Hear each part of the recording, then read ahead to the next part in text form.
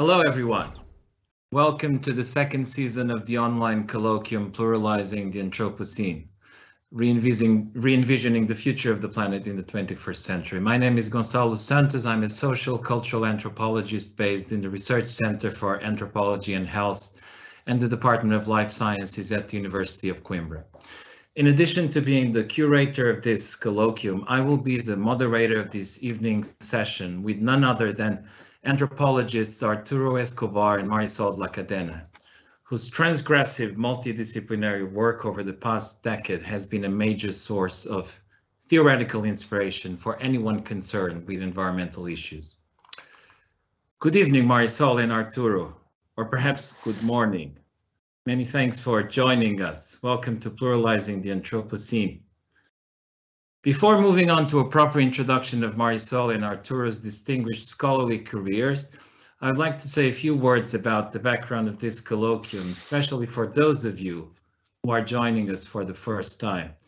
Let me start with a few acknowledgements. Pluralizing the Anthropocene builds on a creative partnership between several institutions representing the arts, the sciences, and the humanities.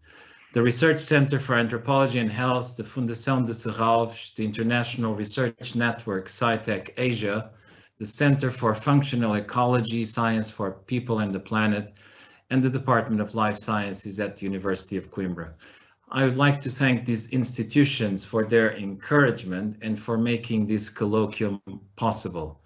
Many thanks also to the members of the Serralves technical team for their support.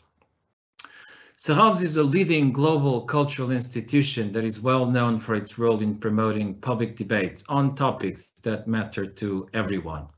And there is hardly a topic that matters to everyone than the increasing environmental and climate uncertainties of the present era.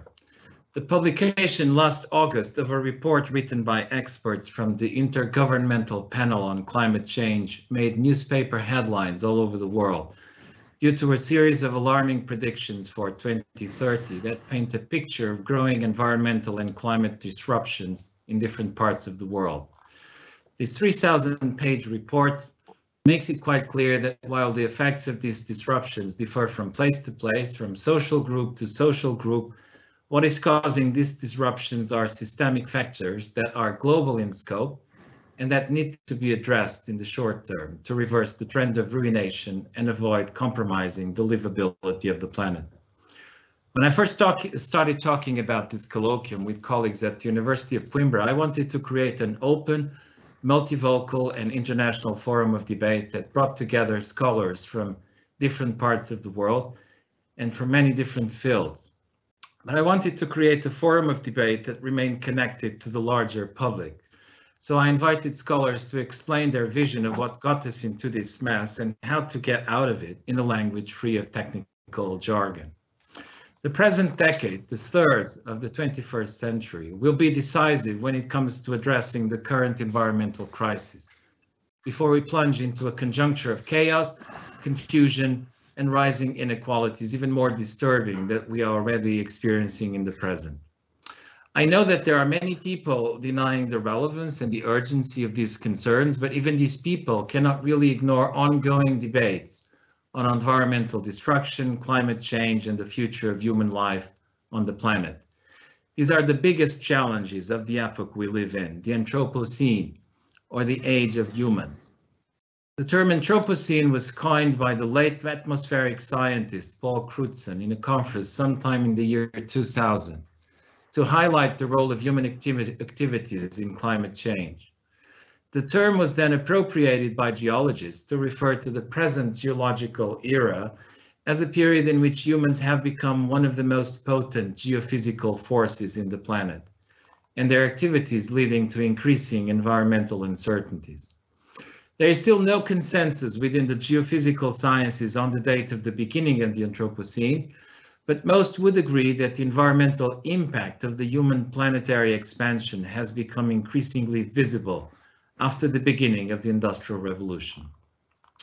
In the last 2 decades, the term Anthropocene has gained increasing popularity beyond the geophysical sciences, entering the humanities, the social sciences, the arts, and the media, and leading to the development of critical alternative terms like Capitalocene and many other, all of which defined in relation to the original concept of the Anthropocene. Whichever way we look at this concept, the Anthropocene has entered global cultural and political imaginaries as some kind of hyper-object or magnet that helps capture the tensions and the dilemmas of the age we live in. But the Anthropocene is not just about a runaway world of environmental doom, it is also about overcoming disaster and catastrophe and creating new visions of hope and justice. The realities of environmental pollution, anthropogenic climate change, species extinction, and sea level rise compel a radical reimagining of humanity's place in the world, well beyond make-do patchwork interventions like green capitalism. The colloquium Pluralizing the Anthropocene is an attempt to develop a more inclusive and diverse understanding of the challenges ahead, using the term Anthropocene to refer to the current age of increasing anthropogenic environmental uncertainties has started new conversations about what needs to be changed in the global economic system. But it has also generated a monolithic understanding of the Anthropocene as a unified human experience. The framing of the Anthropocene around the universalizing species paradigm has a homogenizing effect that hides significant exclusions and inequalities. Not all humans are equally implicated in the major forces driving contemporary human environmental crises, and not all humans, and hardly any non-humans, are invited into the conceptual spaces where these disasters are theorized or responses to disaster formulated. The second season of Pluralizing the Anthropocene features scholars in the humanities and social sciences whose work is strongly committed to a more diverse and inclusive understanding of the challenges of the Anthropocene. Every talk will be followed by an informal conversation and Q&A session with the audience via the chat function. The chat function is currently closed, but it will be open towards the end of the talk. If you'd like to ask a question, please prepare your question and have it ready to be posted in the chat box once the Q&A session starts. This talk will be conducted in English. If you need language assistance, Microsoft Teams has a live transcript function that can be activated by pressing the live transcript symbol that should be located at the in the right bottom corner of the application. Please bear in mind that this event is being recorded by Serralves and will be later released for public viewing via the internet. But let me go back to the main reason why we are all here. In the opening conference of this colloquium, the French anthropologist Philippe Descola argued that coping with the challenges of the Anthropocene requires changing the engines and the navigation system of the global modern economy. In the second conference, Indian historian Rowan de Souza approached the paradigm-shifting nature of the challenges posed by the Anthropocene from the perspective of the field of environmental history. In the third conference, multidisciplinary scholar of performative and visual cultural studies, Maya Kovskaya proposed a critical approach to the Anthropocene as an aesthetic paradigm. In the fourth conference, anthropologist Jun Zhang and myself revisit the global history of the modern flush toilet from an environmental perspective. We drew also on historical and ethnographic research in China to show that it's possible to envision a more regenerative vision of human waste management. Today, we have two brilliant anthropologists with us, Arturo Escobar and Marisol de la Cadena. They will make it clear that the challenges of the Anthropocene require not just moving away from the capitalist paradigm of infinite growth, but also moving beyond the limitations of modern ontologies and epistemologies. It is a great honor to have Marisol and Arturo with us today. Arturo is an activist researcher from Cali, Colombia, working on territorial struggles against extractivism, post-developmentalist and post-capitalist transitions, and ontological design. He was professor of anthropology and political ecology at University of North Carolina, Chapel Hill until 2018, and is currently affiliated with PhD programs in design and creation at University de Caldas in Manizales, Colombia, and in environmental sciences, Universidad del Valle, Cali, as well in Colombia.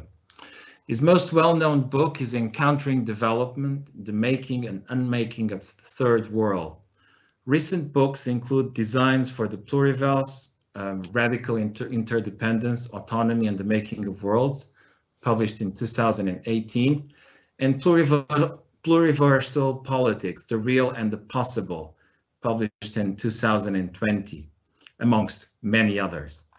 Marisol de la Cadena was trained as an anthropologist in Peru, England, France, and US. Her work brings together the fields of anthropology, science and technology studies, and other related fields of research in the humanities. Her first book, Indigenous Mestizos, The Politics of Race and Culture in Cusco, Peru, is an historical and ethnographic analysis of race relations in the Andes. Her most recent book, Earth Beings, Ecologies of Practice Across Andean Worlds, published in 2015, reflects on the intriguing crossroads where modern politics and history and Earth beings and the ahistorical meet and diverge. It is an ethnography concerned with the concreteness of incommensurability and the eventfulness of the ahistorical.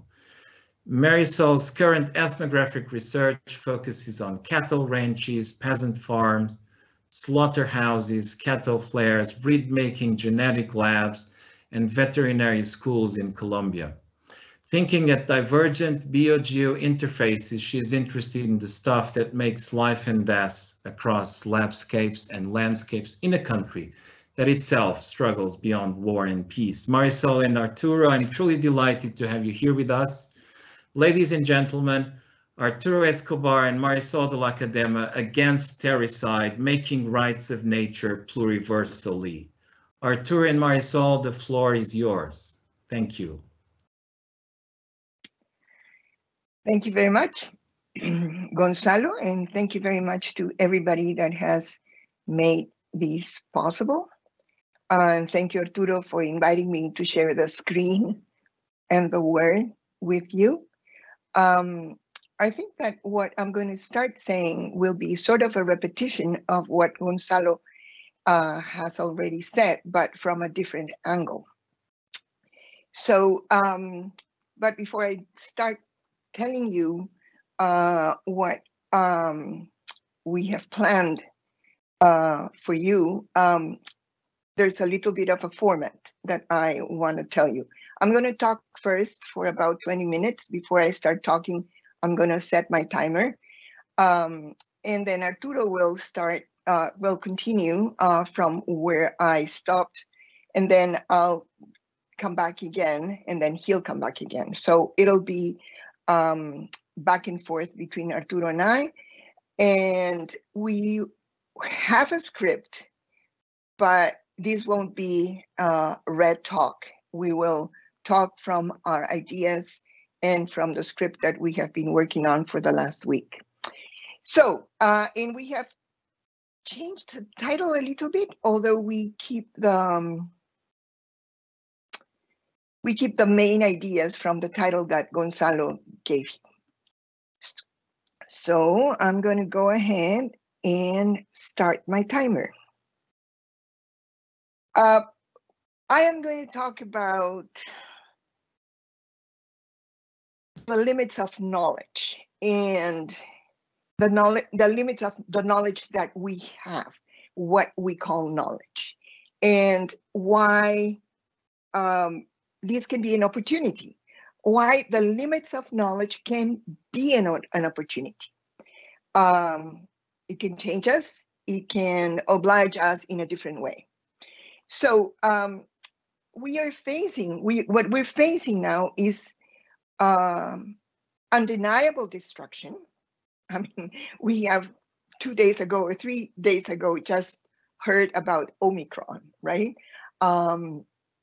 And we're scared by it. So it is destruction at a planetary scale that we are facing.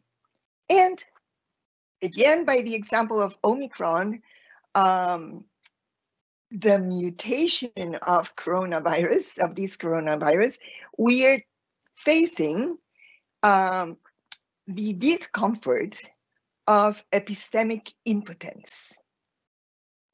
And Arturo and I want to talk at these crossroads, at the crossroads of destruction and epistemic impotence. A very anxiety-provoking crossroads.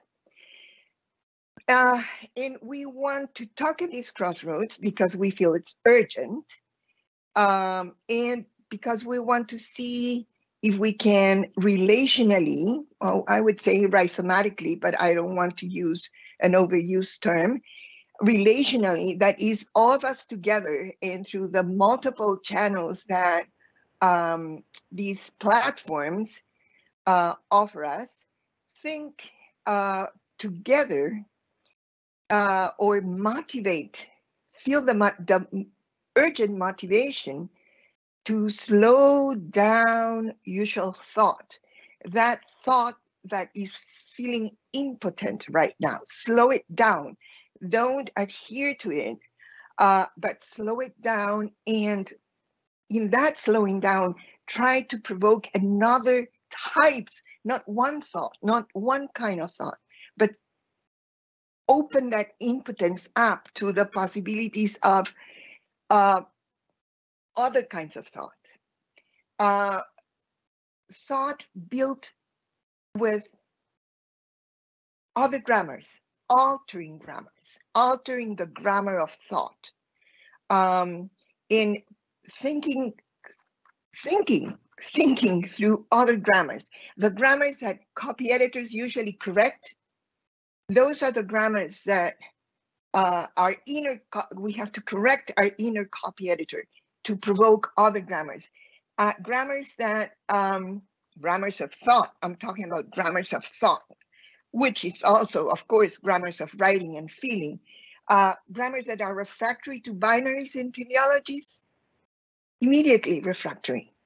No binaries, no teleologies, not even saying I don't want binaries, but that emerge without the binaries. Grammars of thought that do not seek unidirectional solutions, but unidirectional solutions, but instead of seeking those solutions, breathe life.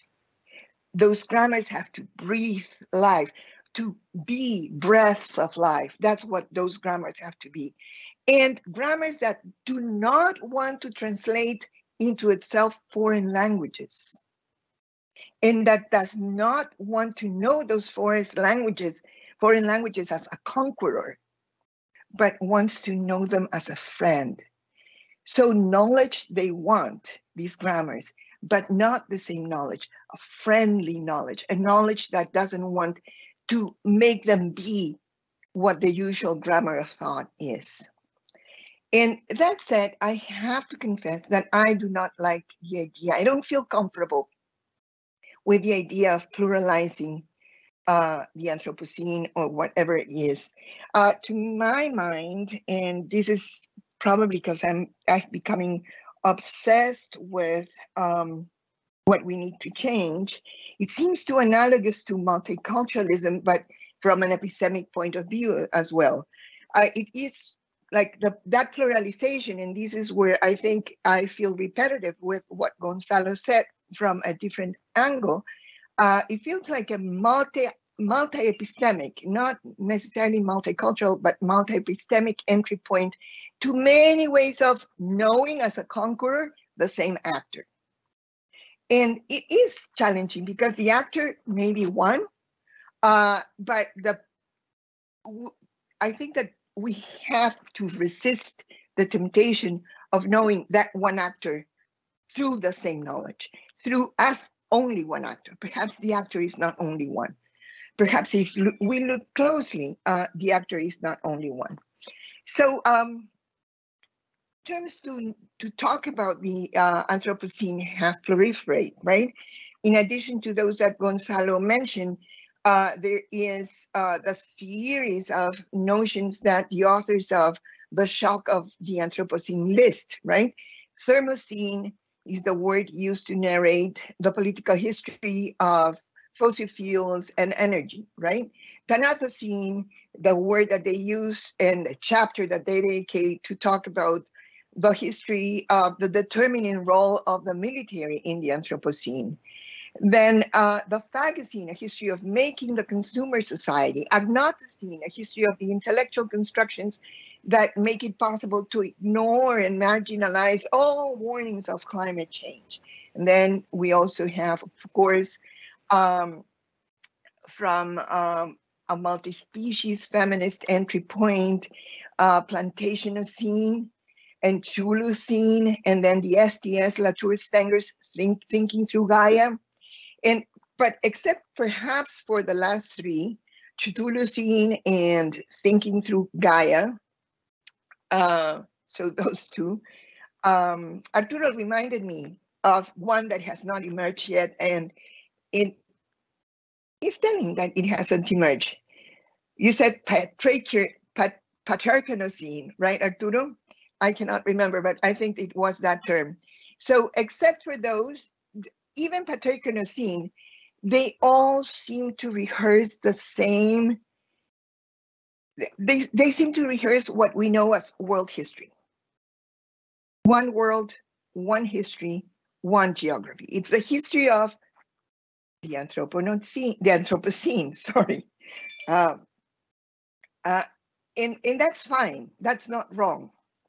But it seems to us insufficient if we want to do what I said when I started this, which is motivate the urgency of slowing down usual thought and search other grammars. So those terms that analyze the world history of the destruction of the planet are fine, it's not wrong, but they are insufficient. And not that we'll get to the point where we will find what is enough, but so far we have to search.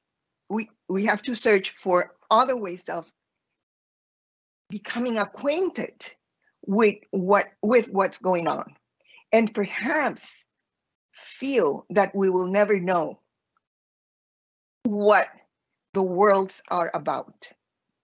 So a term that I feel, and this is only a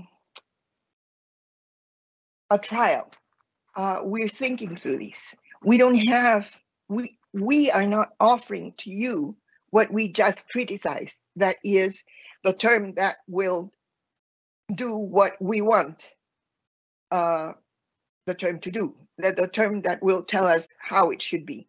But we want to give it a try to thinking what will happen if we start with not knowing.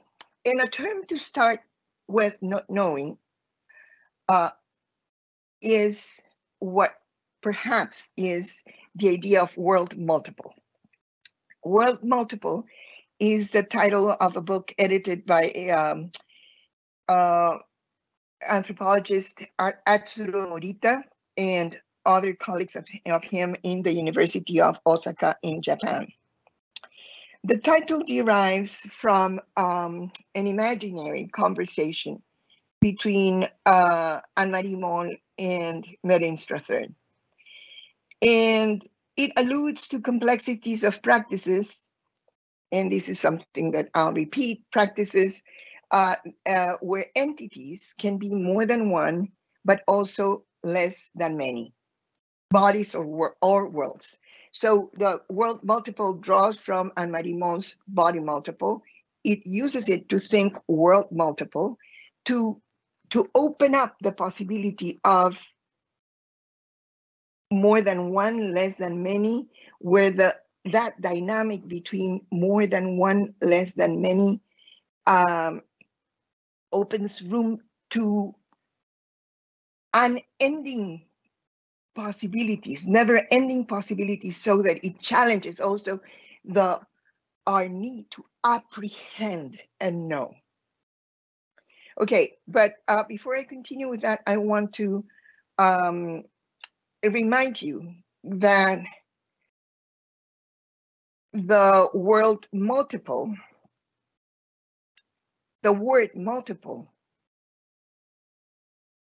opens up the possibility to more than one, less than many, slows down our drive to apprehend, because the more than one, less than many continues in many directions.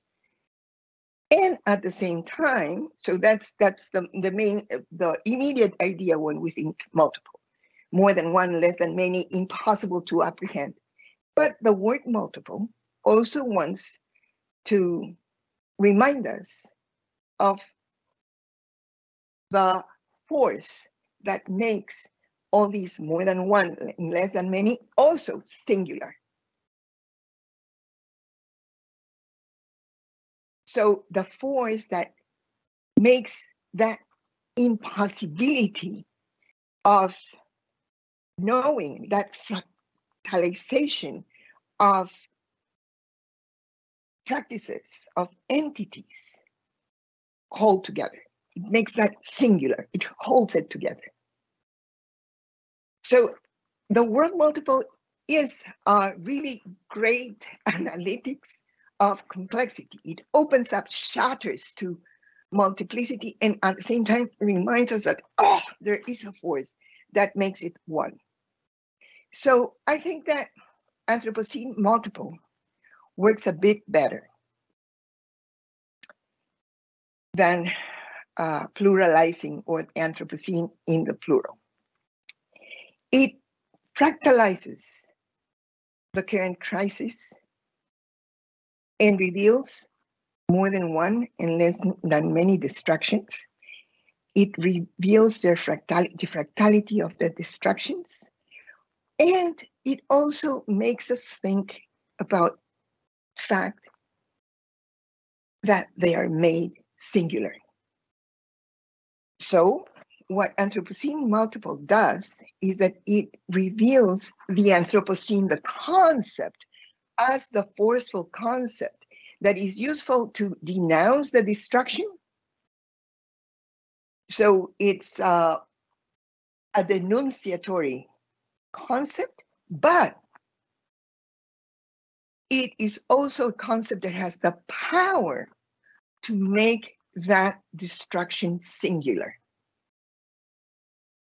It has the power to hold that destructions, that shattering of destructions, hold them together, for example, as environmental destruction. So in that sense, Anthropocene multiple works, right? But it works because it both denounces and it enforces its own mind to tell us about environmental destruction and make of all destructions a singularity, even in all their fractality. It holds them together. And that is where we want to intervene, even as or because, or what we want to do actually with the notion of multiple. So Anthropocene, multiple or not, belongs to the same genealogy of Thermocene, Plantationocene, Capitalocene. It can be thought through the same world history. But still, if it's held in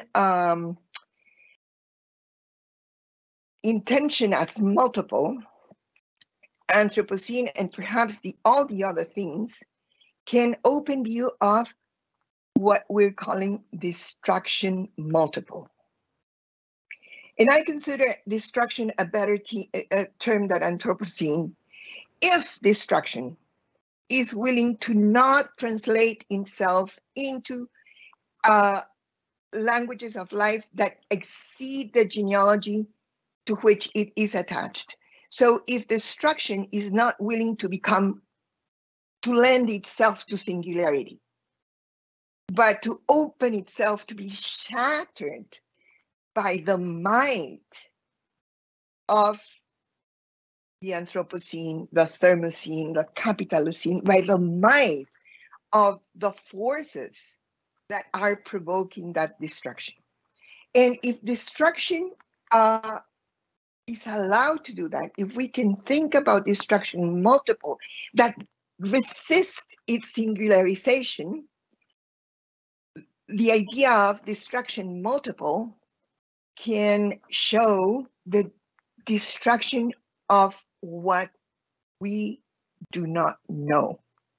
We know that destruction there is because we're told that, for example, trees that are also persons are being destroyed when forests are destroyed, or mountains, as in the case that I was exposed to and I witnessed, that are being destroyed by open pit mining are not only mountains, but also beings, earth beings, I translate them as such.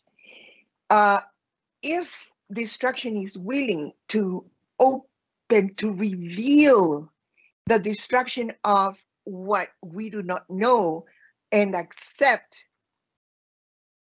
that we do not know, but we accept that it is being destroyed, then destruction multiple can serve as an entry point to talk about what's going on that exceeds the limits of what we know. And not only as the coronavirus exceeds the limits of what science knows, but the excess that is refractory to modern knowledge, and that modern knowledge does not even want to conquer, because to modern knowledge, that excess is not. So,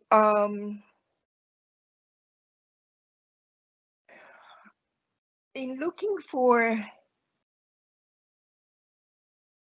how to talk about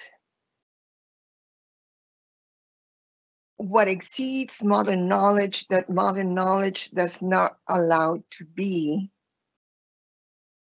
and that modern knowledge cancels because it cannot be, like trees that are persons or mountains that are beings. In searching for how to approach that, I have resorted to, inspired by Mary Strathern, to a practice of what I call, borrowing her term, Mary Strathern's term, negativities. And so, for example, I talk about the anthropo-not-seen, in which seen, you write seen as S-E-E-N, anthropo-not-seen.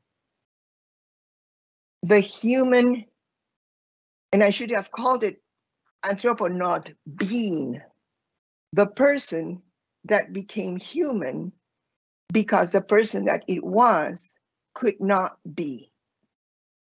And I'm thinking about, for example,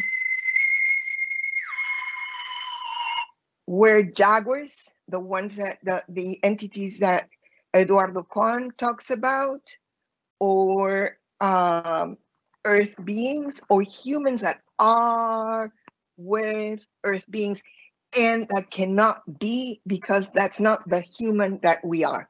I'll continue with that afterwards. My 20 minutes are off, and I'll now listen to Arturo without interrupting, or perhaps interrupting.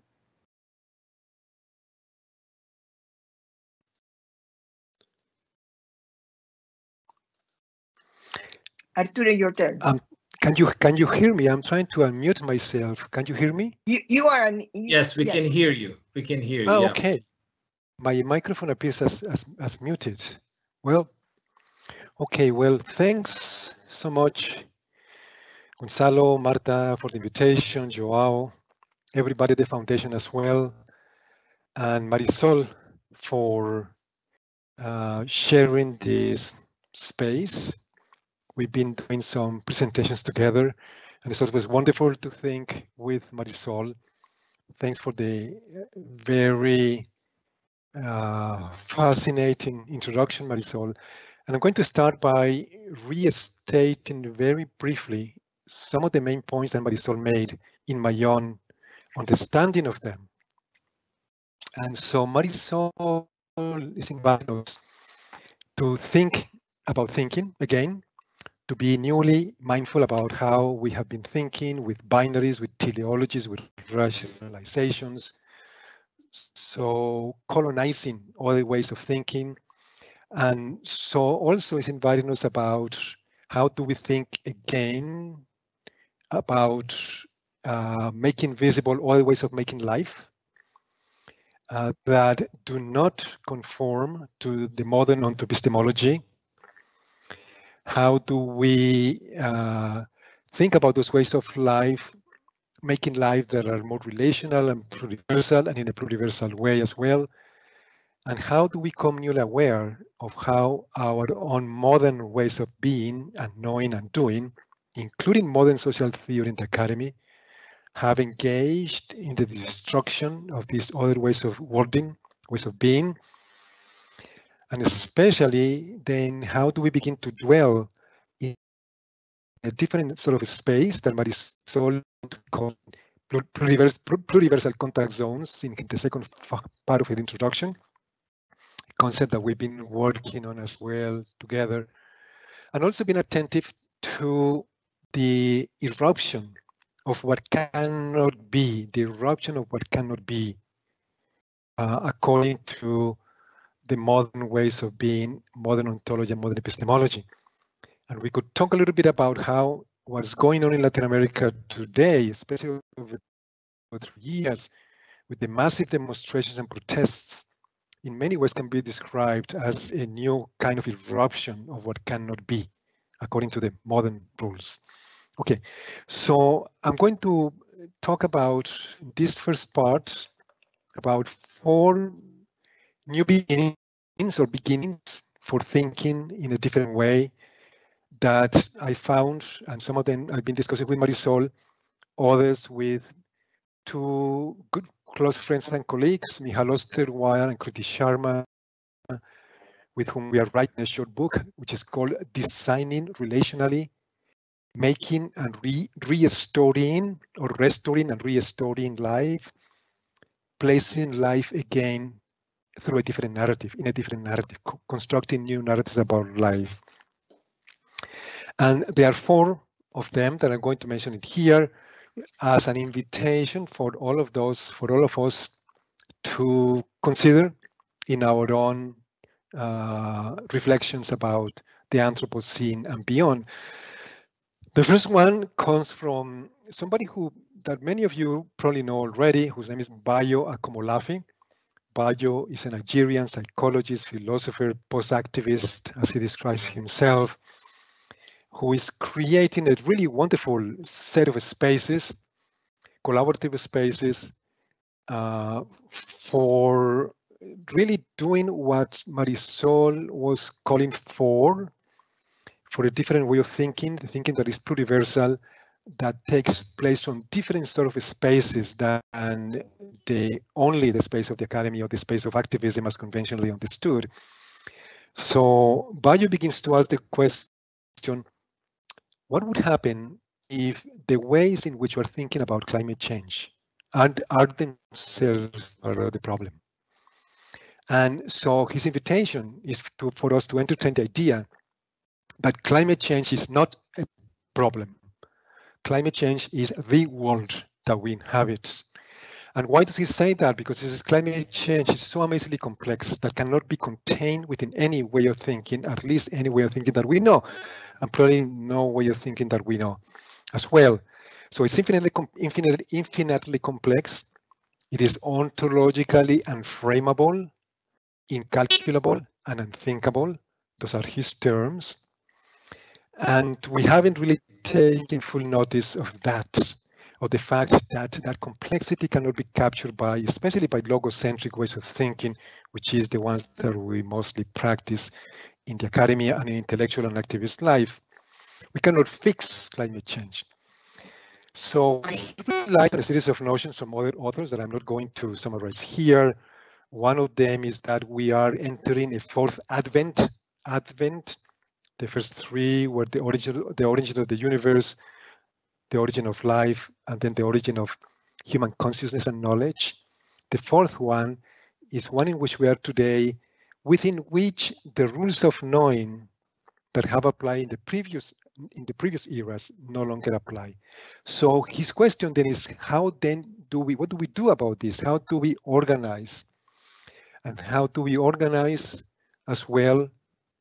And then without bearing in mind that conventional ways of organizing are no longer sufficient.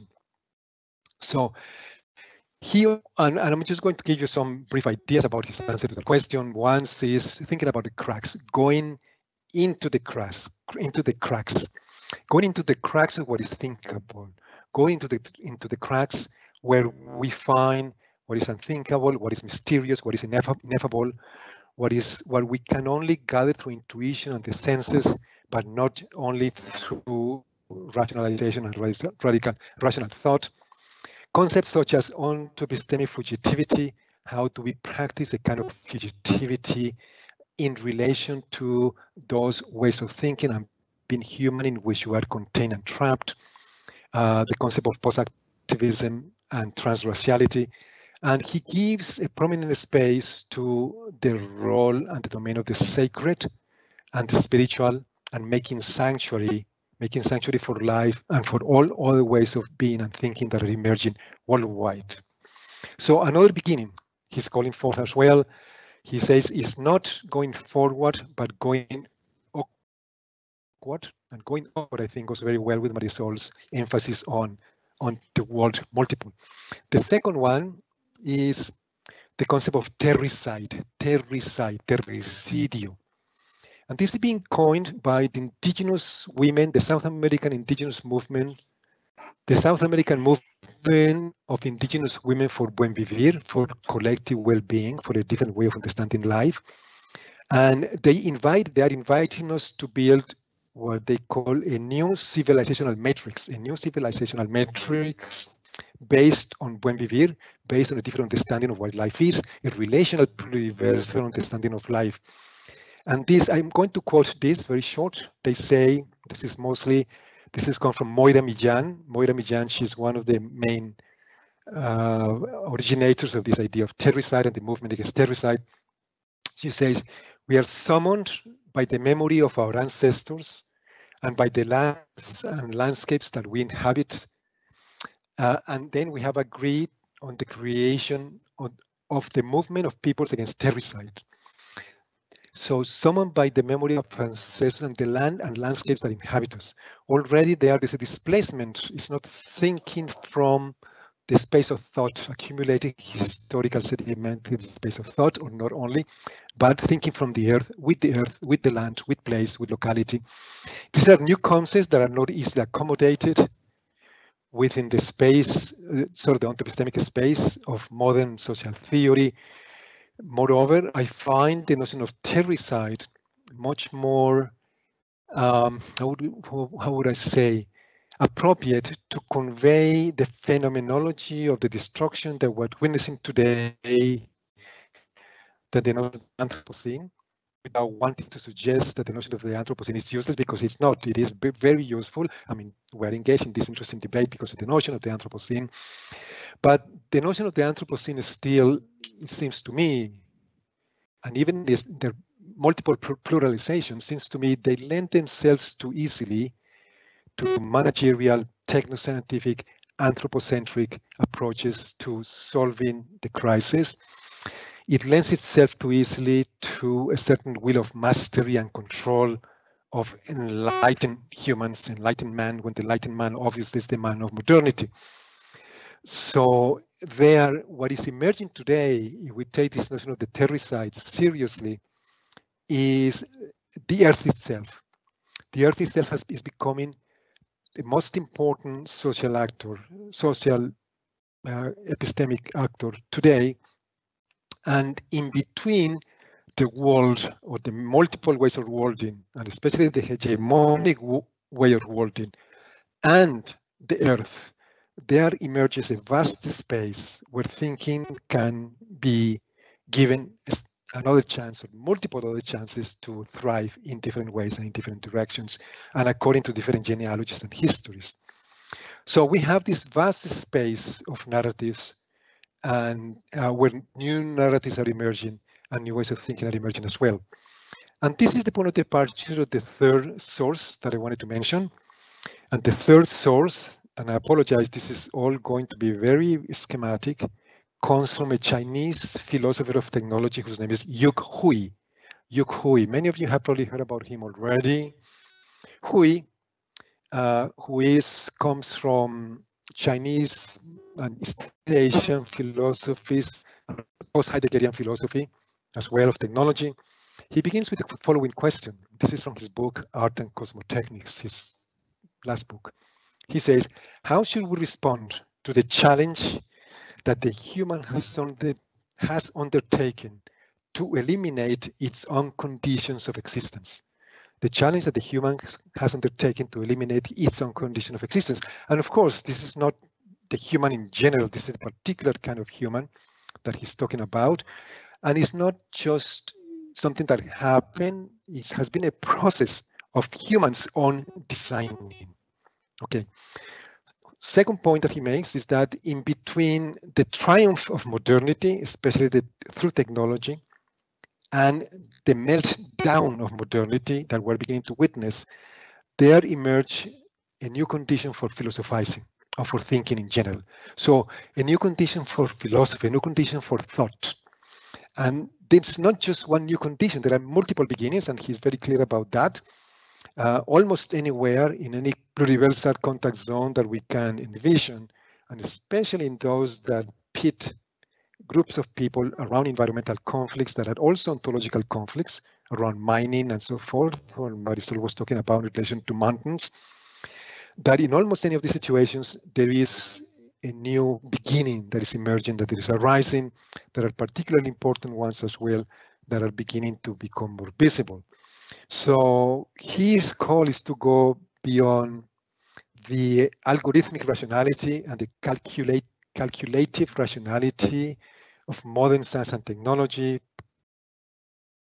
particularly technologies and artificial intelligence, that are overshadowing even the possibility of being through the organic, through the earth, and through a more emplaced and embodied kind of human. And so his call is for new relation between art, philosophy, and technology. He gives a lot of importance to art because art is able to be in touch, and he's talking mostly about East Asian painting in this particular case, is more able to get in touch with that is unthinkable and uncomputable and incalculable, or incomputable, incalculable, what is ineffable in life, a new cultivation of sensibility that he's calling forth, that is important for building a new cosmotechnics of technology and of society as well. And so that's and art as the space, and we rarely think about art, but there's so much that is happening in the world of art that is be defined as pluriversal art and as strategies for pluriversalizing as well life and the world. Okay, and the last one, this is going to be very short. It could be a very long explanation as well, comes from a Jamaican philosopher, Sylvia Wynter. Some of you might be familiar with her work. And she starts with this question: where have we been in onto-epistemic terms? And where have we been? And the answer that she gives to that is, historically speaking, is we have been contained or inhabiting what she calls a mono-humanist notion of the human, a mono-humanist way of being human that she describes as a way of being human in terms of it's a liberal, secular, Western and bourgeois and rational, individualistic and so forth way of being human. And we have to extricate ourselves from that way of being human. We have to work through it. And this is the way of being human, established since the Renaissance and the conquest of America through modernity and then modernization, development, and globalization. All of those processes are involved in the making of this modern human, the making of man. You know, this is very similar to Foucault's man. And hence to the possibility of moving towards a different horizon for the human, which will have to deal with the question of artificial intelligence and technology, but that will also be based on the fact that the human is not just biological, the human is not just a bioeconomic species, the human is also a species that knows and narrates its own existence. The human is homo narrans, the human that narrates and brings into existence new ways of being, new ways of worlding through their imagination and their designs and their making. So these new stories, and with this I conclude, and I'll pass it back to Marisol. These four interesting, to me, very interesting ways of thinking about new beginnings for thinking, for thought, can be part of what we invent in terms of imagining new narratives of life, new stories about life, even designing new conditions for being human. And when we, in the second part of my intervention, that is going to be shorter because we don't have the time to do it with a more extended way, I will want to share with you a particular new narrative of life that we see as emerging from Latin America today, from the activist spaces, over the interface between the academy and social theory on the one hand, and activist spaces in Latin America today. Okay, so now it's back to Marisol, please. Okay, first I have to tell you that I was not present for part of your presentation, Arturo. Something happened to my connection. I don't know if you realize that, but I think I sort of know what you said. Anyway, yes. Going awkward, that's something that I want us to keep in mind. Bayo Komolafe is a new fellow traveler that we have encountered and with whom we think ways of going awkward. What I want to resume with is the notion of Terricide. And the notion of Terricide because one of the things that the current destruction makes very visible and undeniable is that the earth is the space that is being destroyed. What is being destroyed on the earth, we might not know. That's where worlds inhabit. So the earth replacing the idea of world as the place of inhabiting, and the earth as a place of life rather than world as a container. Earth is being destroyed, Terricide. And I think that that goes very well with the notion of destruction multiple that I was starting to talk about, but in which I really said a lot about it. We do not know what's being destroyed. I was saying that we have to invent ways of not knowing, but becoming aware of what is being destroyed, and that what the way I provoke my thought, my own thought, and offer these as something that people can use is the notion of negativities. Not knowing is one of them. Anthropo-not-seen or anthropo-not-being, to think about the human, other than monohuman that Sylvia Winters was talking about. And that also replaces the notion of human with the notion of person rather than human. The human is the what we know. the person we might not know, the person multiple, that can be shared also with what we call other than human or non-human. So destruction multiple and these negativities, I want to pair that with a call for awareness about our inhabiting what we are calling pluriversal contact zones. This is hardly a new concept. Contact zones is a notion that Mary Louise Pratt coined like 30 years ago, right? And she coined that notion to talk about encounters that she didn't say among worlds, but she was talking about encounters among worlds. All we have done is update that notion a tiny bit, or rather, update is something I hate. Locate that notion a little bit in places to look at how the contact zones are places of encounters of worlds that inhabit what's being destroyed, the earth, but the destruction of which emerges as multiple locally. So pluriversal contact zones are zones of encounter of divergent worlds that inhabit the earth.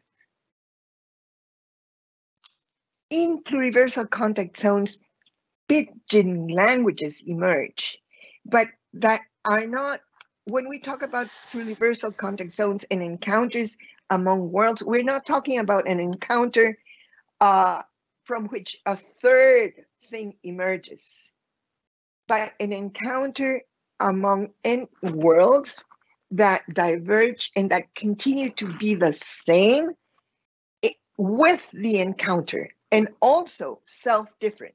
They encounter what they are not, they continue to be who they are, but because of the encounter, they are also different.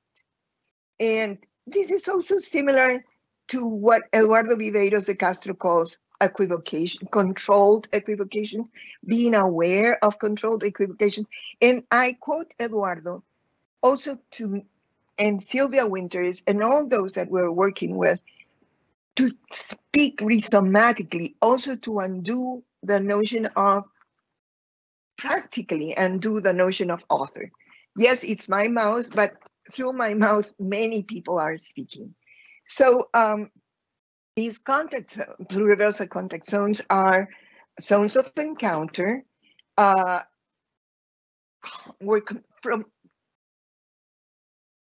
in which complexity emerges as analytics also. For us, the analysts, the ones who are trying to figure out what's going on. People live it complexly indeed, participating in more than one and less than many worlds and practices. What I want us to think about when we talk about pluriversal contact zones is several things. One is that in these zones of encounters, entities are very obviously more than one and less than many. And I'll give you a very brief example that I always give. And it is my witnessing a demonstration, and what I thought was an environmental demonstration, a demonstration to defend a mountain that in which environmentalists like myself and many of us perhaps would have participated. I was participating as an environmentalist, and people with whom I was living and working and learning from. My friend and mentor, Nazario Turbo, who made me realize that this environmentalist demonstration was not only such, it was instead a pluriversal contact zone where earth being was also mountain, where mountain was also earth being. It was not only one, it was not many.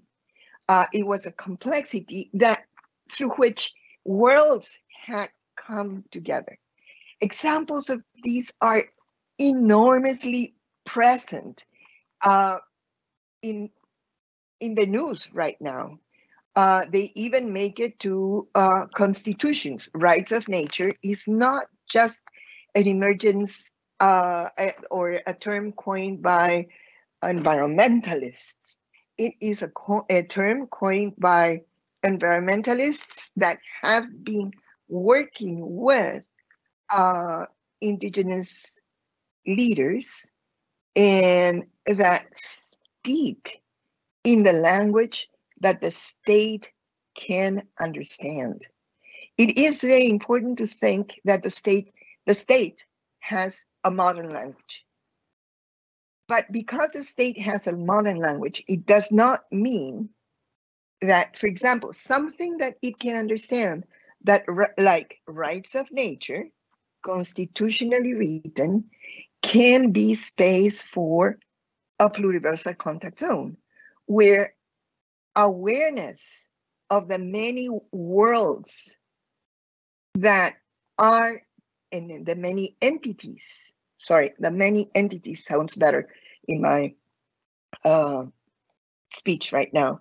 The many entities that are being destroyed can be felt. What I think we're trying to do is produce vocabularies that simply facilitate awareness of that which we do not know, perhaps cannot be known, but is, and is being destroyed as part of Terricide. When we offer this vocabulary, when we offer that grammar, we don't want to displace either Anthropocene or Tulucene or Capitalocene. We want to add to it.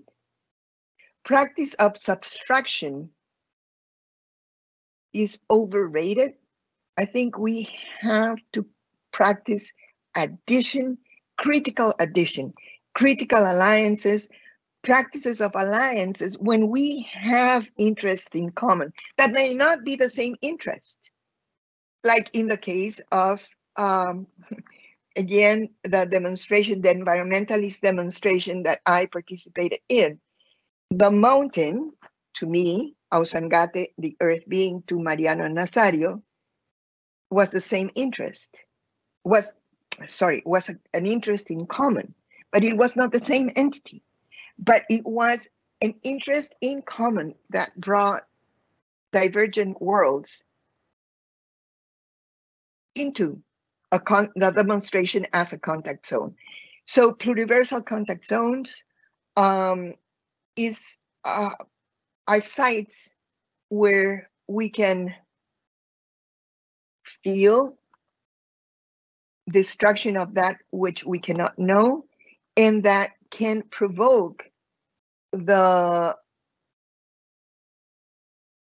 can help us practice forms of knowing that do not want to conquer, that want to become friends. I think that that's something that it is a different practice of knowing. I don't know a friend to conquer him or her. I know a friend to be with that person. I don't have to have certainties about who they are. I just want to be together. I want to live together. Forms of knowledge that do not want to conquer, but that want to be together. Arturo, I'm going to leave it there for you to continue because I talked longer than you before.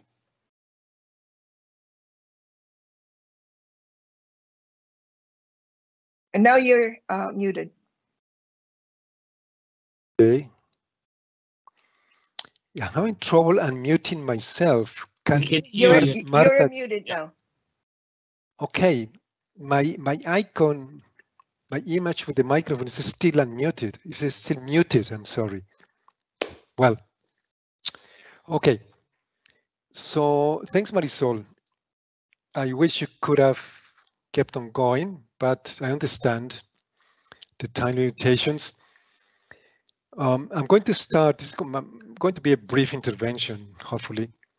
I want to start by going back to something that Marisol mentioned at the beginning of her second comments, talking again about the human. And that reminded me of a concept that we found in a wonderful indigenous intellectual from Brazil, from the Amazon, whose name is Ailton Krenak.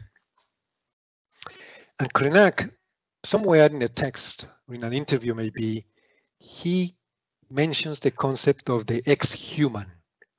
It doesn't matter the details, just what stayed in my mind is this idea that besides and beyond and next to maybe, or as a complement to, posthumanism, maybe even transhumanism, but especially posthumanism, we might consider something we might call ex-humanism.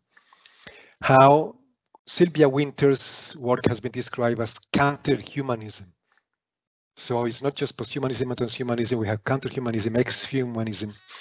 How do we cease to be the kinds of humans that we have been and that we are compelled and designed and structurally designed to be that kind of human, the kind of human that comes with the whole assemblage of institutions and state and capitalism and heteropatriarchy and racism and so forth, that is modern man. Okay, so I'll start by a very brief quote that the first time I read it had an impact on me. And I wonder if it might have the same impact on you. The author is not very well known. He's a theologian and ecologist whose name is Thomas Berry, North American. He was a priest as well. And he starts one of his essays from the late 1970s in the following way. It is all a question of story. We are in between stories. The old story, the story of how the world came to be and how we fit into it, is no longer effective. Yet we have not yet learned the new story. The old story, he says, has become a dysfunctional cosmology. That's the story that has created the Anthropocene, among other things. Slavery, enslavement, destructions, multiple, and it's no longer the story of the earth. So where are we going to find the new stories? Because there's going to be obviously multiple new stories. There is never going to be one single story, one single new paradigm, one single new general theory. I think that's the historical moment in which we thought that was possible, possibly naively, and we in the academy is far gone. But so where are we going to find the new stories? And the new stories are emerging from so many different places. And sometimes they begin to crystallize and coalesce for particular historical reasons. So this is a hypothesis that I'm going to tell you very briefly about possibly a new story of life, a new narrative of life emerging from, especially from Latin American activist practices in some engagement with academic and theory and modern social theory as well.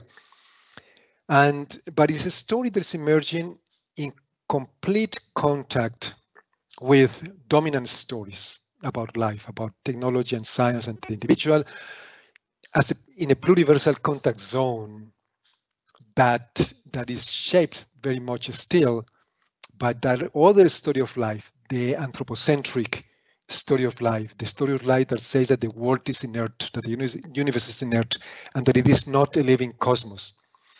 The story of life that leads to extractivism and rationalization and calculation and is based on the individual.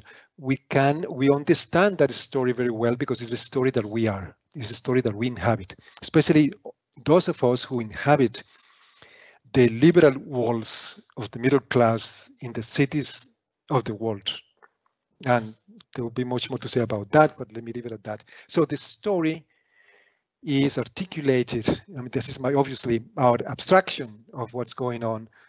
Very complex social, historical, political process among social movements and collectives in terms of 6 concepts.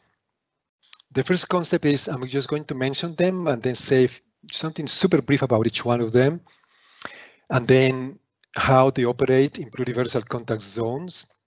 The first concept is territoriality. The second is communality. Communality is the neologism. The third one is autonomy and the production of the common. The fourth one is re-existence.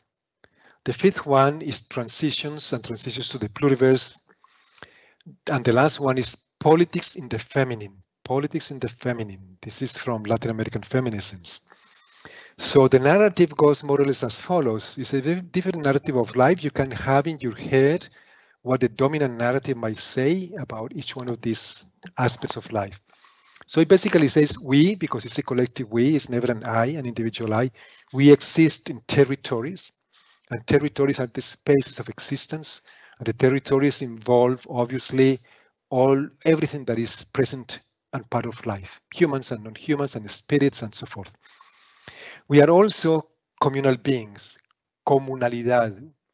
We construct ourselves nosotricamente, in a we way. In a we way.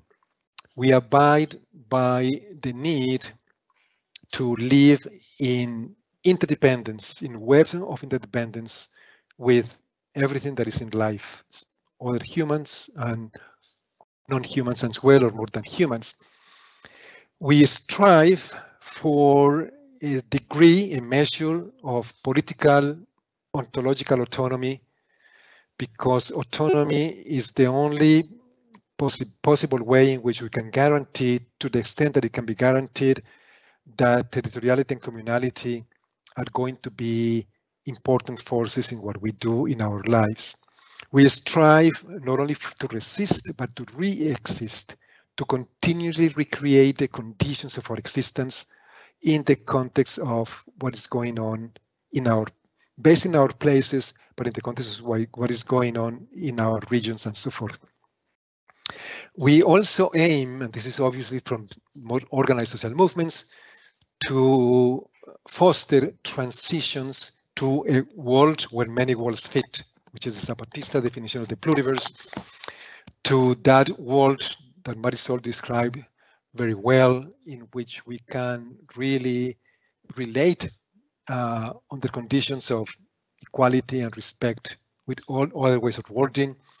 And finally, our politics has to be an anti-patriarchal, anti-racist politics, a politics in the feminine, a politics in the feminine, meaning by that a politics that is centered on the care of life, the care and the healing of the web of life, and the care of the production, the reproduction of what is common, and the regaining of the autonomy over the making of life.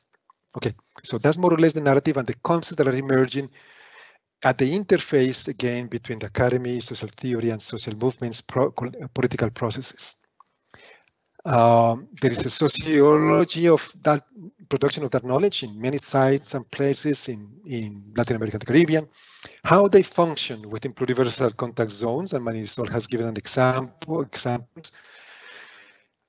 Especially, these concepts have been emerging in acute situations in which environmental conflicts around, for instance, around the destruction and defense of rivers and forests and mountains and seas and commons, and even the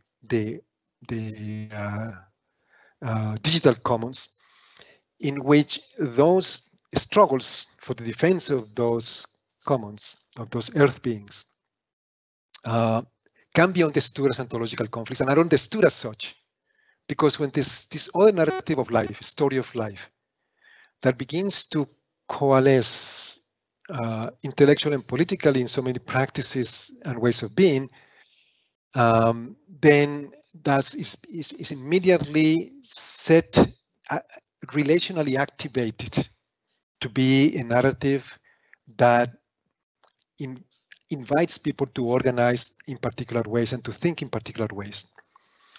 Okay, and obviously in the context of the dominant way of being, that's why, for instance, the example that we give around the rise of nature, like the rise of the rivers, is are instances in which the state, capitalism, can in a way meet halfway with movements from below that are onto-epistemic movements based on relational worldviews, in which, for instance, the activist says that we are the river, we don't exist without the river, the state doesn't understand that language, but you understand rise of nature and rise of the river, and there is a rapprochement of in a way, between those different ways of worldview. Okay, I stopped there because I took a little bit longer than I wanted. Thank you. Thank you so much, both of you. I mean, we went a little bit beyond time, and in order to make sure that the audience still has time to ask some questions. Marisol, would you like to just add something very quickly? Or I wanted to add 2 words. Okay. I think that what Arturo said last opens up pluriversal contact zones to politics. Politics inhabiting pluriversal contact zones, where this way of storying through territoriality, communality, autonomy, politics in the feminine, transitions, and re-existence can coexist with a politics of activism as environmentalism, for example. Environmentalism can, and territoriality and communality can share, and can share in mutual complex ways that exceed each other, that do not necessarily know each other in the ways in which we are used to knowledge. I'm not saying that we have to not know in the way we know. I'm just saying that that is insufficient, that there are other ways that we have to cultivate, other ways of knowing, that are knowledges for life, that can become part of pluriversal contact zones with knowledge as usual, and engage in a politics for life, where life is what is the goal. Yeah, that's sort of, this last comment really goes in the same direction of one of the questions that I had during your intervention. It seems to me that the notion of pluriversal contact zones can be certainly used in, I suppose, many different ways. In your presentation, it seems to me that you seem to point in 2 different directions. So one is kind of using pluriversal contact zones as a kind of an analytics that help us familiarize with things that are not even taken into consideration in hegemonic narratives, to talk, for example, about destruction. I mean, Marisol, your thoughts on destruction multiple and Anthropocene multiple were illuminating in that respect. I mean, most natural scientists talking about the Anthropocene, their narrative of destruction is going to be very different from the narratives of destruction that we can find in many different contexts outside the academic sphere, in which, you know, what is being destroyed is not necessarily a species, and what is being affected by destruction, it's not necessarily a different level, you know, multiple variables that can be measured regarding air, land, and air systems, and so on and so forth.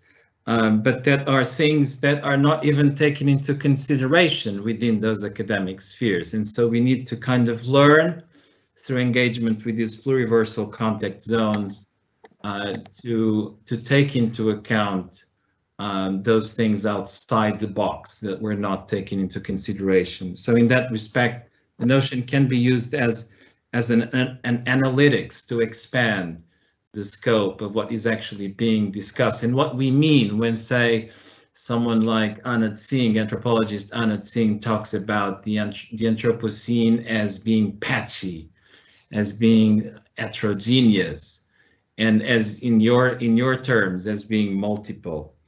But sort of my question is, how can we deploy pluriversal contact zones into a politics of knowledge multiplicity? I mean, that's kind of my challenge. I mean, how can we sort of institute spaces of pluriversality to help people of different backgrounds sort of engage with that which is not known, right? I mean, do you have? I mean, you mentioned some examples within the field of activism and so on and so forth. Could you talk a little bit about this? Could you share with us some of your examples that you have encountered in your activities as activists and researchers?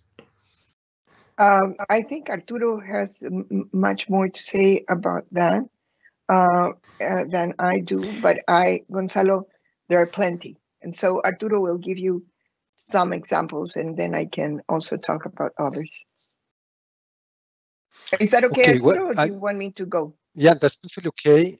Can you hear me? Yeah. Yes. Okay. I'll say something brief and maybe a little bit of an example, and then Marisol, you can talk about, you have quite a few examples as well.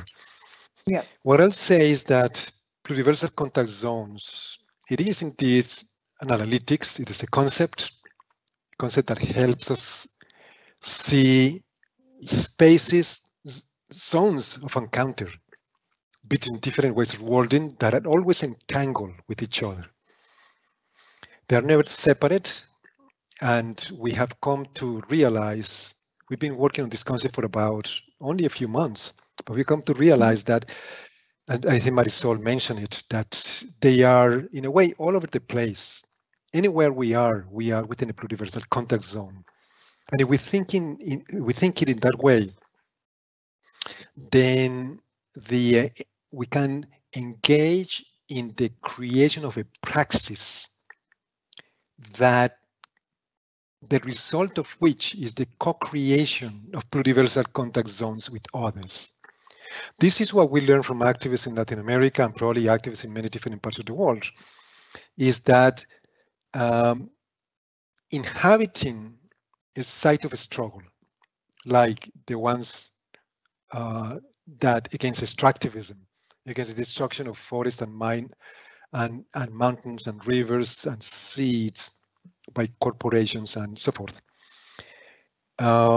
means that these groups are always co-creating, almost co-emerging themselves with the pluriversal contact zones that they feel they have to inhabit in order to articulate their struggle politically in ways that can be listened to.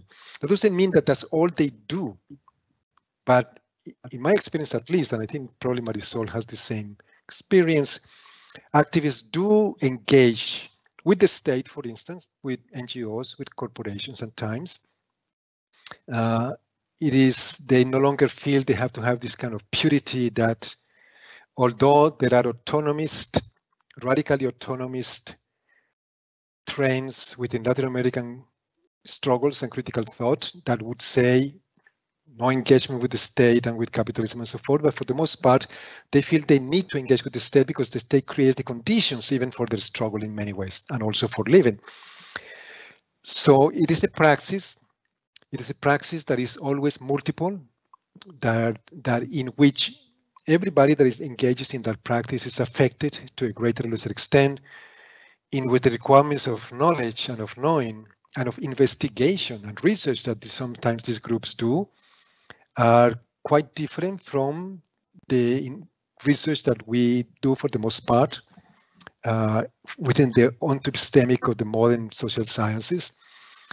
And one example that we were privy to recently in an event that we coincided, Marisol and I, with a young environmental engineer from a Pacific or Chocó rainforest in Colombia, who was one of the main people in her community organizing the struggle to get a declaration of the Atrato River to have rights. So the rights for the Atrato River. I mentioned that in passing, and she described very well how their position is that they are inseparable from the river. So the key grammar here is the grammar of inseparability. Inseparability is a grammar that the state really cannot understand, because the state thrives and demands separation between humans and not humans, between river and forest, between the living and the not living, and so forth. So, but politically, for the movement, it was important to voice their full ontology, if you wish, their full relational ontology, their ontology of interdependence and mutual constitution with the river, in order to even get the state to engage with that possibility of the declaration of the rights of the river.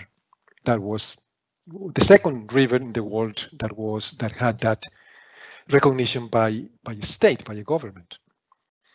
So, but it is always a praxis. I think it's a praxis that we can think about in our own ways, in our own daily lives. I think in our own daily lives, we all are moving. We know the dominant story is no longer compelling. I found that so much among the young students in the US at Chapel Hill, obviously in Latin America. But at Chapel Hill, most of the students know they don't want to live according to the script, dominant script anymore, of even liberal humanism, productivism, and rationalization, and so forth. But there's an eagerness for other kinds of stories. And in many ways, everybody co-constructs these stories in terms of the universal, pluriversal contact zones in which we find ourselves to be. Marisol?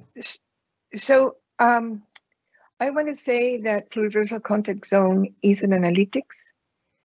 It is a concept, but it is what I call an ethnographic concept. It is a concept that emerges from the empirical and what exceeds the empirical. I didn't invent pluriversal contact zones only reading Mary Louise Brown.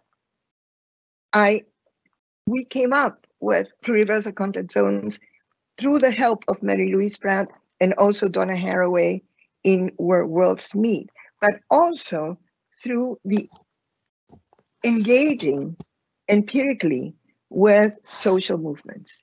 My witnessing the destruction of Ausangate as earth being and as a mountain. I wouldn't have been able to think pluriversal contact zone without that witnessing.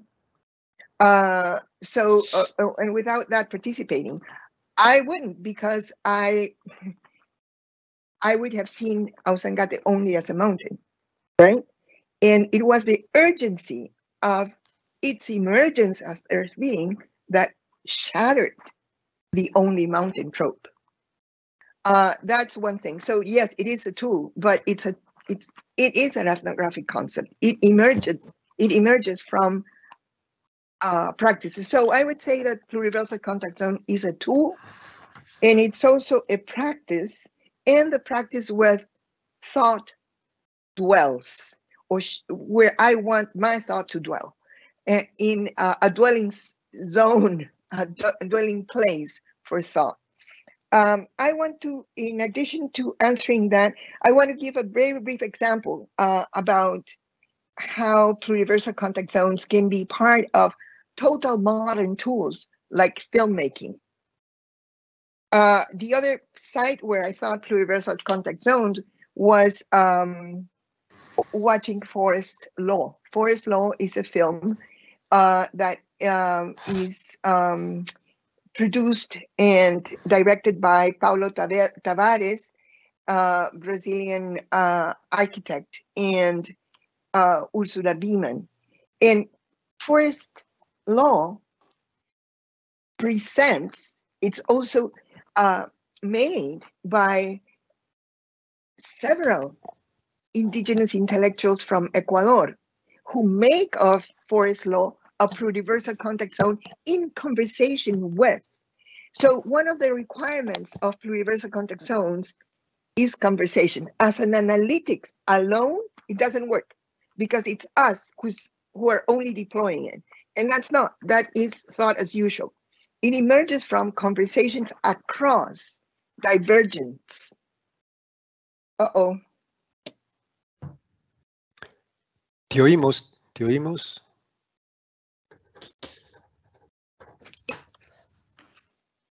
Marisol? Okay, I think it's the internet probably went. Okay. Oh, you're back. Okay. We lost sort of the last sentence that you said. Could you repeat that? So you were talking about conversation, right? So how important it is to think about. So pluriversal context zone is not an analytic zone. It is an analytics in conversation.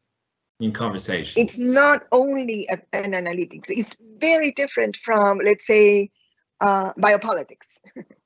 Biopolitics or any other usual concept. It is, and that's why I'm calling it an ethnographic concept. It's not without place. It is, and it's a relational concept. Place. It is exactly. a conversation. Yes. Yeah. Okay. The other thing that I wanted to say, so what I was saying is, it's not just me witnessing an earth being. That's what we're used to call radical alterity. And that's a notion that bothers me enormously because it reinstates the radicalness of the self in front of the other. And that's something that I think needs to be placed in conversation in pluriversal context zones. In pluriversal context zones, selves and others interchange.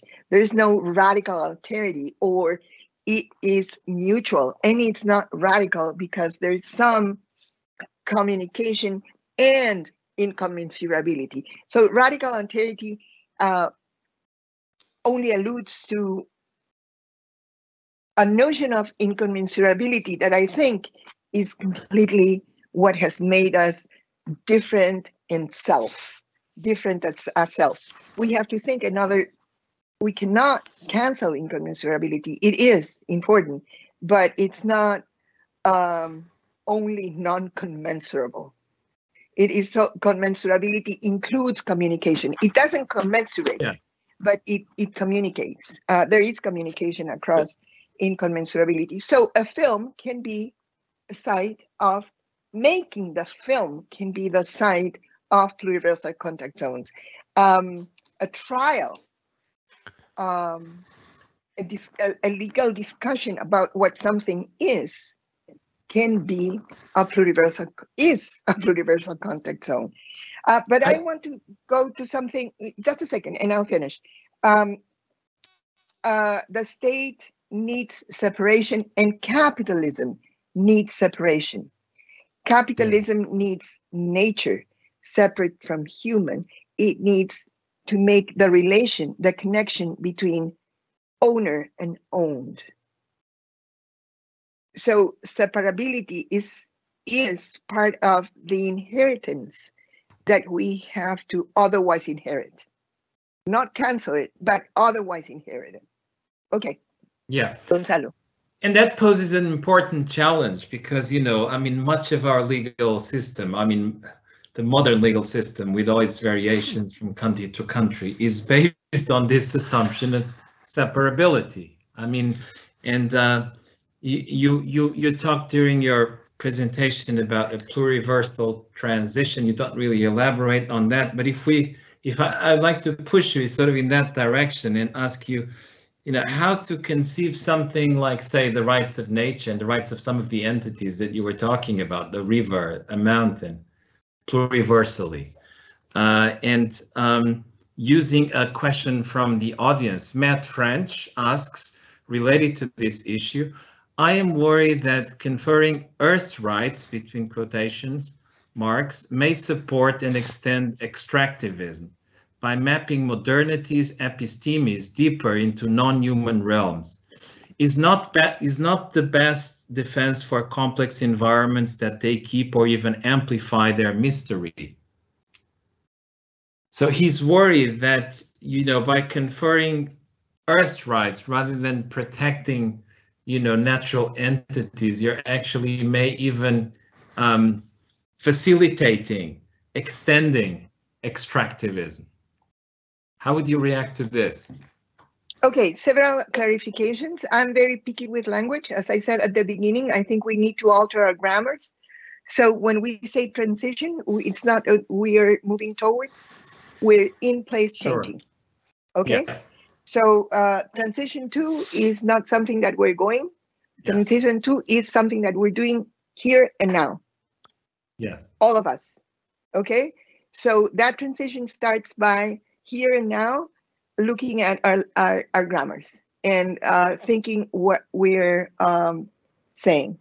So, and I forgot your second question. What I reacted to was the conferring. We're not conferring. It has been negotiated. It has emerged. It hasn't been conferred by a center. It has been negotiated and results from a center. But I forgot the question, so I'm very sorry. So yeah, so Matt is asking, you know, if we're sort of conferring Earth rights, which we're not, which you're not, you know, that this would actually further or would enable, you know, the extractivism. Okay. Yes, yeah. It might, and it might not. Yeah. There's no, as I said at the beginning also, we're not proposing something that is going to be a solution. Oh. Okay, we lost Marisol again a little bit. The image froze. Perhaps Arturo, would you like to comment? Let me continue where Marisol left. What I would say, using a trope from Marisol, is that it is about rights of nature, but not only. And they not only makes a huge difference. For the state, it's just about rights of nature, period. It cannot be about nothing else. But for communities and for movements and for activists, it's also about defending their cosmovision, which is the local term for ontology, if you wish, their way of life, their way of being. So it is, again, it's an entire praxis. It's a praxis of being able to, activists, for instance, explain it in terms of buying time. Rights of nature helps them buy time from capital and the state.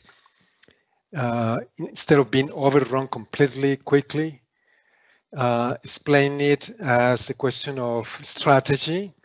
So there is a bit of a Cartesian epistemology there as well at play, but not only that.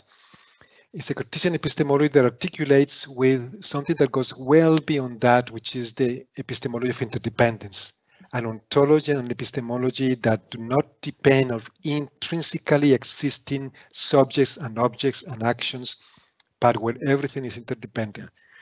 So in that way, it is very different, but the risk obviously is there. And the risk that is always there because of modernity. Onto-epistêmically and politically speaking, modernity has the upper hand. So we have to see it as a strategy of resistance from below that have support in the places, localities, and communities and peoples in all of their heterogeneity and diversity and power relations as well. Nobody's saying that these are untouched communities or united and homogeneous. All of that is part of these struggles. But yes, any time that we extend a modern concept to worlds or communities, if you wish, that do not abide completely by those modern concepts, there is a colonization of those worlds as well. But again, not only. Yeah, it makes possible all dynamics. Arturo, we have a very, very specific question just for you. I mean, what was the name of the Nigerian activist you mentioned? Yes, I'm gonna, let me see if I can write it on the chat. yeah. And what was the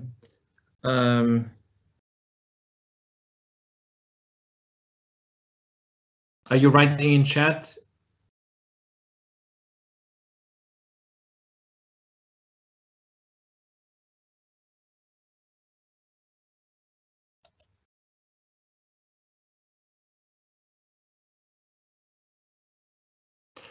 I think you can you unmute yourself?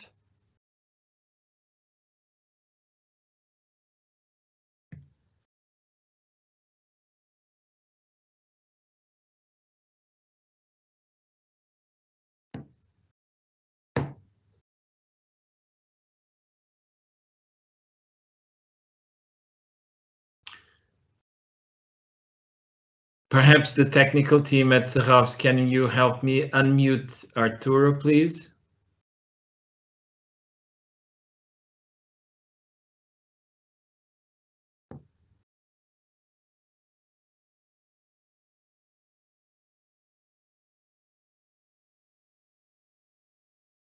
Can you hear me now again? Yes, perfectly. Yeah. Okay.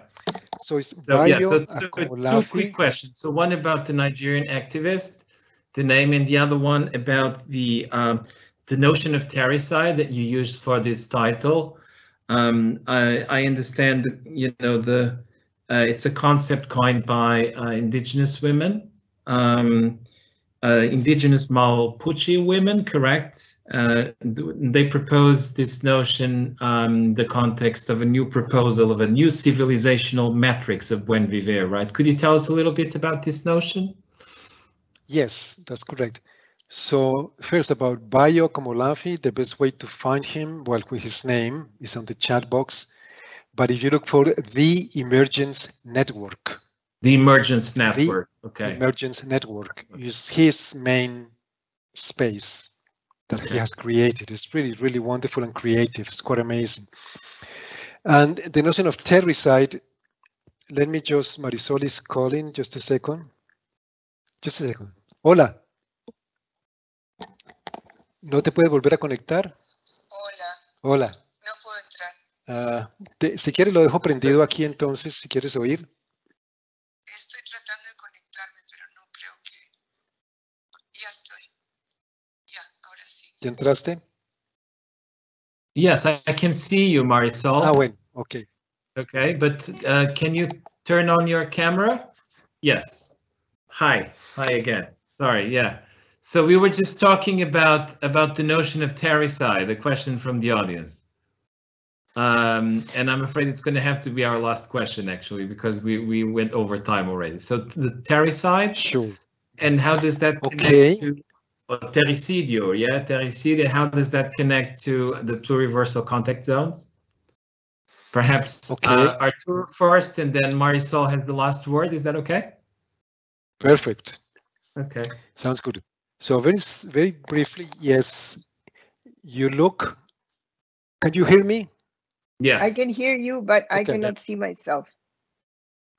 It's fine. We can see you. We can see you, Marisol. Okay. Okay. It's a concept that was proposed by the South American indigenous movement for buen vivir. Let me see if I can. No, I have to unmute myself. When Marisol speaks, I'm going to unmute myself and type on the chat box the name of the movement and the main person, who is Moira Millán, but she's Moira just the most the main person. She's very well known. So start.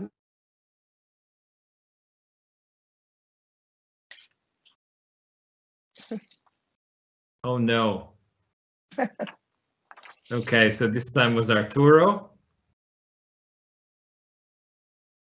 Shall we? Okay, so I'll take over maybe for a you second. take over. Is that okay? Yeah, I'll take over for a second. Okay, so I think that Terricide, one of the things that the current destruction has made obvious is that all worlds inhabit the Earth, and that it's the Earth that's being destroyed. so your question is, how is Terricide a notion that, and this is a great question, a notion that can lend itself to think with pluriversal context zones. So let's think about Terricide multiple, and then destruction appears as multiple. And it appears as the emergence of multiplicity is what makes a context zone. And a context zone among divergent worldings is what pluriversal context zone is. And the notion of Terricide also invites to alliances across divergent worldings to defend the earth. And it may leave open the, or it may provoke the need to not know what is being destroyed in order to provoke alliances. So the problem with politics as usual is that in order to make an ally, you have to know in the usual way of knowing what you're becoming an ally for. With the notion of pluriversal context zones and the idea of interests in common that are not the same interest, what you have to identify is the interest in common. It doesn't need to be the same interest. And what you need to negotiate is how to maintain that common interest in a way that will satisfy all participants in the alliance in the same way. So, and I think that Terricide is shows the urgency of the destruction, and it may open up room to breathe a different way of knowing. I think Arturo is there. Yes, I'm back. Yes, you're Okay. back. Arturo, would you like to continue where you left? No, I'll just add Because one we sentence. still have one final question. If you perhaps you want to answer to this one. Okay, it's in the chat Why box. don't you ask the question? Yes. Okay, so it's from Mayakovskaya. She says, moving, inspiring talks. Thank you both. Can either of you expand on the modalities of a politics of knowing as one seeks to know a friend? I'm thinking of Schmidt's deeply problematic notion of politics as division between friends and enemies, and the divisive us and them dualism it turns on and binary that it produces.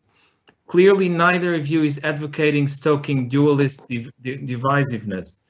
So given the intractable specter of multiple forms of violence, in this politics that embraces knowing, not as mastering or conquering, but as recognition of irreducible worth beyond the self in that friend, how do we politically engage with violence without replicating the errors of Schmidt's binary? I think that Marisol. enemies there are. Yeah. I think that enemies there are. And the problem the problem is that those enemies do not want to not be enemies. And that's why it's more urgent than ever to make friends among those that do not want to see themselves as enemies, that are willing to see themselves as potential allies, even if they are political adversaries. Although I think when I think about the space of environmentalism, I can see adversaries among, let's say, different strands of environmentalism. And the challenge is for those adversaries to be willing to become allies, because the enemy has the might of destruction. So perhaps what we're not doing is thinking friends or the space of allyship as a monolithic, nor are we thinking the space of enemies as a monolithic. What we're not doing, and that shatters the binary, because the fractality runs across both sides, but we are not saying that enemies are not, that there are not enemies. There are enemies, and there's an enemy that does not want to. Let's say that this enemy does not want peace, paz. That enemy doesn't want paz, doesn't want peace. This enemy wants to conquer. There is an enemy, but the field of friends is not monolithic. There are adversaries within the field of friends, and it can become an important field where discussions happen, opposition happens, but they are negotiated and to make it possible to defend life against death. Yes. So it's not, in that sense, it shares the conundrum that Schmidt saw, life versus death. But it's not, the moment is completely different. To begin with, what we're doing is not practicing we're not proposing liberal politics, which is what Schmidt wrote against. Conflict is central to our thought. We're not proposing ecumenical peace. We're proposing a practice where peace is constantly achieved. And it has an enemy, it has had an enemy, and it's a mighty enemy, and not one that will allow for an easy defeat. So I think that the division between friends and enemy that we're talking about is not Schmidt's division. But it's a good question, one to think through, and one that I think we should all be invited to think through, if we want to, of course. Arturo, would you like to make some final comments? Okay. Or either in response to this question, or perhaps in connection to the previous question on Terricide? Okay, I'll begin with this question because I'm I think it's an important question. Arturo, you have to turn on your camera, otherwise I can't select you. My camera. Oops, I don't know why it's off. Now it is on? Oh, yes. No. Thank you. Okay. So I actually prefer the concept of adversary that Marisol was using, which is the concept that actually Chantal Mouffe uses in her more recent work, as opposed to enemy, even if in Chantal Mouffe, the notion is still insufficiently relational. And so that's the first point that I wanted to make. The second point is that, this is such a question that is so vividly lived in Colombia right now, and in several Latin American countries that are faced with very momentous presidential elections and Congress elections very soon. Just happened in Chile, just happened in Argentina, it's going to happen in Colombia in a few months. And which is the question of in places like Colombia or Mexico, where there is an enemy that is bent on destroying, that is bent on controlling, that is bent on having peace, that is bent on appropriating and destroying all other possible ways of working. because it's hegemonic. It has been, but it no longer is. And it's losing its power, but it's willing to use that power to crush and to massacre. So is it possible to think about a politics without enemies? And I think that's the greatest challenge for politics today, in theory and in practice. I usually say this is an open question in political ontology. How do we politics of relating with those other worlds that do not want to relate, but only colonize and destroy and impose themselves? So, but in the context of Colombia, I think there is a hopeful situation that is happening because the main left alternative coalition is definitely making the case for the first time in Colombian history, I believe, in this way, that their movement is a movement that is built without enemies, that without even those right-wing fascists will not be enemies, but will be, they will be held responsible and so forth, and they have to defend themselves and protect themselves. But in principle, they are emphasizing a politics of care and a politics of love in relation even to those that do not want the peace. And finally, that to me, it makes so much sense, because if we take seriously the idea of interdependence and radical relationality as the foundation for life, then radical relationality suggests that we are all entangled with each other in different ways, in multiple ways. And if so, there cannot be enemies. There can only be if we bring forth the world together with others always. The only possible politics is the politics of care or the politics of love. You find expressions of this in many people, in Gloria Saldúa, in Humberto Maturana and Francisco Varela, in feminist writing today about care. The feminist theories of care are very much about that. So that's what I would say to end my part at least.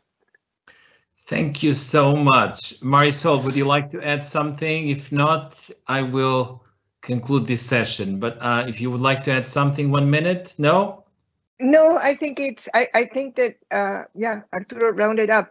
What I would say is that it is an enemy that doesn't see itself as an enemy also. It sees itself as progress. It sees itself as the common good. Yeah. And it commonizes. And the commonization is destruction. Many thanks, both of you, Marisol and Arturo, for your wonderful contribution to Pluralizing the Anthropocene. Truly inspiring talk and great discussion. Arturo and Marisol have introduced a whole new language of talking about, or perhaps effectively moving beyond, the Anthropocene. Terricide, destruction, multiple, antropo-not-seen, pluriversal contact zones. There's a lot of stuff here to think about. Please join me in thanking Arturo and Marisol for the pleasure of their company and their wonderful contribution. Before you all go, let me just remind you that the next session of Pluralizing the Anthropocene will take place this Wednesday already, so in 3 days, December 1st at 6 p.m. Lisbon time. We will have the pleasure to host distinguished STS scholar Kate Crawford, who will talk about the environmental implications of contemporary infrastructures of artificial intelligence. The event is free, but registration is required. Please register at the event's webpage in the Serralves website. And many thanks once again for your support. See you again soon on Wednesday. Bye-bye.